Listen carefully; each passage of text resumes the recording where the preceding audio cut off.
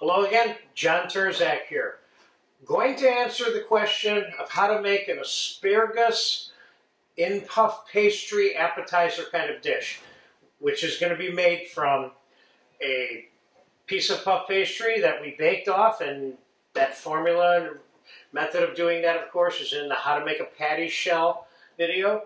We're going to use some gorgonzola cream, which is one of your supplementary sauces that are in this course, some tomato concasse, some mushrooms, and some fresh asparagus. Now, I peeled these four, and now I'm going to quickly show you how I peeled those asparagus, even though there's a couple of other lessons in this course that are dedicated to you learning how to peel asparagus. Now, I got some medium asparagus here.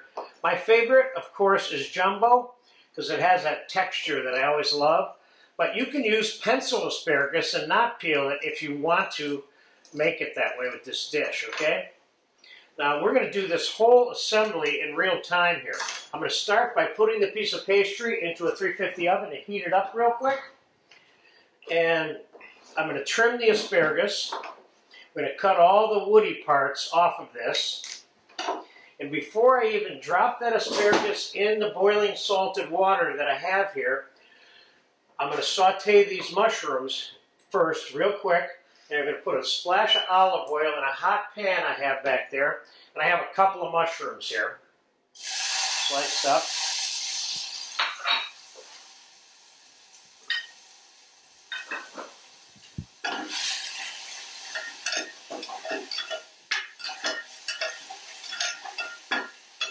It's not taking long for these to cook because I got a nice hot pan. Now I'm going to put a couple of tablespoons of the tomato concasse into that.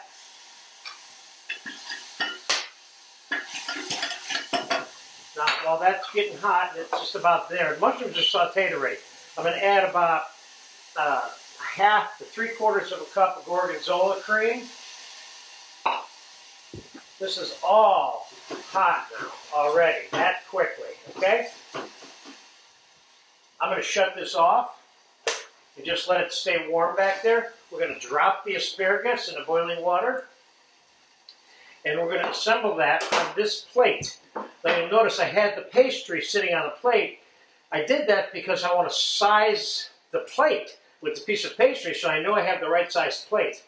Now I want you to keep in mind that this is boiling and hot and ready to go, this stuff here. I want you to keep in mind that you can make this a larger piece of pastry or a smaller piece of pastry, but I'm referring to the larger versions right now when I tell you that you can put shrimp and scallops and chicken or duck confit or anything else you want to add to this and turn this into an entree.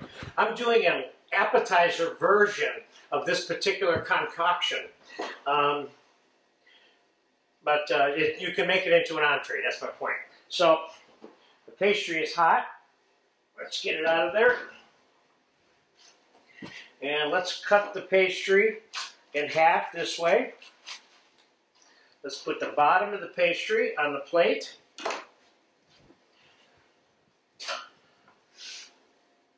Believe it or not, this asparagus is cooked enough for me right now. I'm going to give it like 15 more seconds. Then we're going to get it on the plate. I'm going to put some of this sauce over and around it on this plate.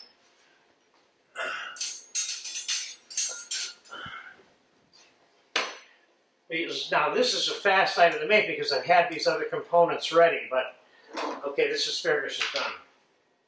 So let's take the asparagus. Now, if I was making this in advance, I'd shock this in ice water now, the asparagus, and put it away, then bring it out and just heat it up when I was ready. So let's set the asparagus onto the pastry like that. Let's spoon this mushroom.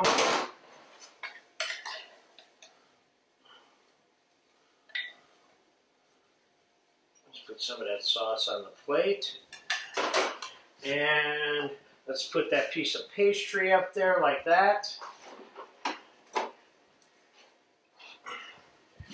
And let's sprinkle a little bit of gorgonzola crumbles around it because that is the basis for the flavor of the sauce. Let's put a little bit of chopped parsley around here. And finally, let's throw a little shot of olive oil on there just for fun.